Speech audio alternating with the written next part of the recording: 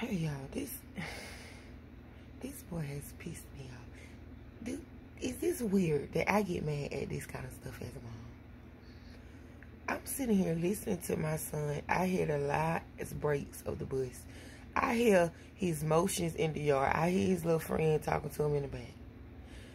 Y'all, he comes in the house. So I'm just glad he ain't beating on the windows and stuff outrageously today, because he walks right in the house. So I'm like, okay.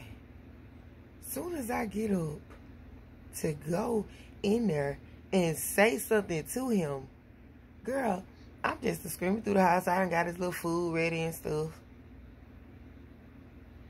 I go through the house yelling, y'all. His name. This man ain't nowhere in the house.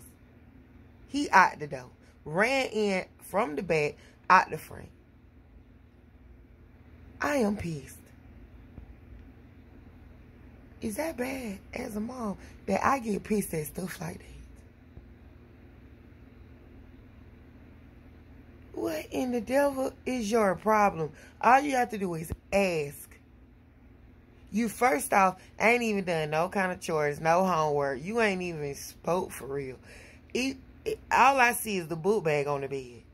So if something happened to you, son, you ain't even leave with the same clothes on for real. Not even that. Well, definitely not the same shoes on. Because I just noticed the shoes when you was walking in the house and you didn't even have time to change those shoes.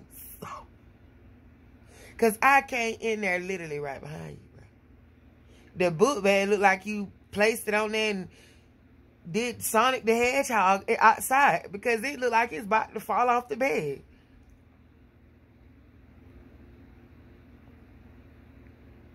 And then you gonna get an attitude and see, this is the thing that I have a problem with. I can't even come in my room for real. I have to keep jumping up, or sit in my living room, or stay right up under my kids, or yeah, they'll sneak back outside. And I be like, God, I hope nothing no bad.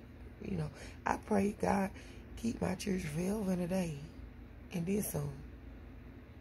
But bruh, what the freak? Must I literally sit up under a child like that?